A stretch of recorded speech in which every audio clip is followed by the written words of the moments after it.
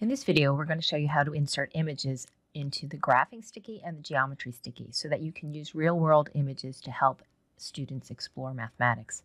So we're going to pull up a graphing sticky, and you can do lots of things, enter functions, use data, but here is the image, and when I click it, it basically is asking you to go find an image. So when I click in the center here, it's going to go to where I might have some stored pictures, and these can be anything. I'm just going to use an example that makes sense for using a function.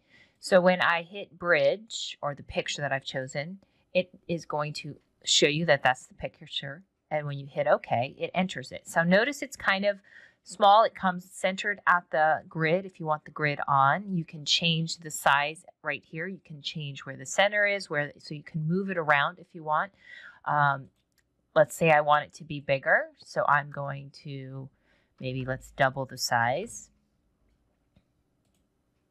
And I'm going to double this as well. So that was what, 9.4. And so it's going to change the size of my grid. You could also just click on the grid and zoom in, zoom out. It sort of just depends how you want to approach this. It's nice to work with students and think about the window and the scale. But now that you have this image here, you can turn the grid off or keep it on. So up here in my settings, I can choose to turn off my grid. And so then I won't see those things. But now I can do other aspects of working with this real world image. So I could pull up my plotted points and put some points on it, and then find the regression of this curve or this line or this curve. So many things that you can do. So let's just show you that right now. We'll do red points here. I'm just going to put a couple points just to show you how this works.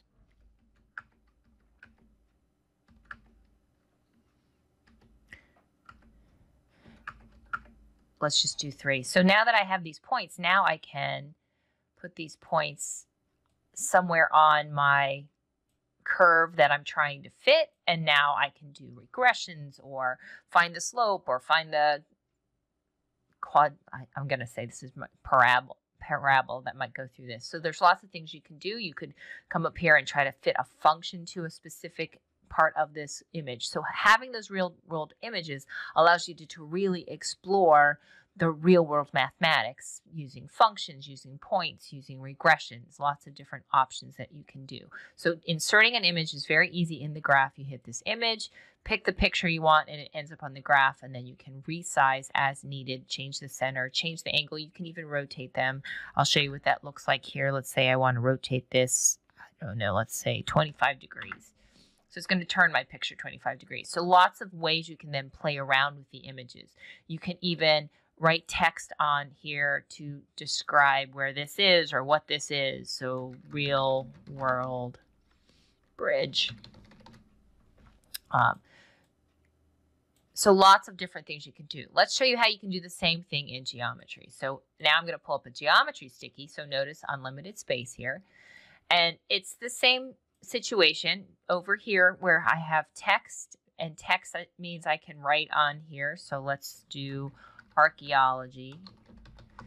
And so I've written right on my screen, but now I want to put an image in. So I'm going to do the same thing. So again, here's my options. It's here on the bottom right, kind of near the trash. So here's where you can do your text, your image, your protractor. And so same situation, I'm going to click in here, go find an image, and I am pulling up a artifact of a plate found in archaeology.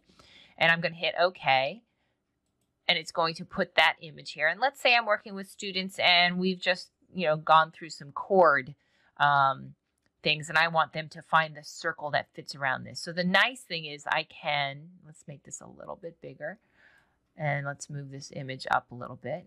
Let's say I want them to actually find what is the size of this plate. We found these 3 pieces of a plate. How could I find the actual center of this circle, this plate, figure out how large this circle is, find the area of this plate, those types of things with only 3 pieces. And here's where we might use our chord properties. So I could have them get a segment tool, and notice I can do things right on the image. And so let's make 2 chords. Let's make another one. And so I'm using my chord properties here. And now I could select and do the perpendicular bisector, right? So I've just learned my chord properties. And so if I do the perpendicular bisector of both my chords, I will have found the center of this image. And so let's construct that intersection. And here is, now I'm going to get my circle tool, and now I should have a circle that will show me the entire plate. So this is the really nice thing about being able to put images on here, is you can use your mathematics on top of those images as curve fitting or as applying properties to real world things and make things fit. And you can add text, you can add mathematical things on top of them and resize them, lots of different options. So have fun, really bring in that real world connection for students.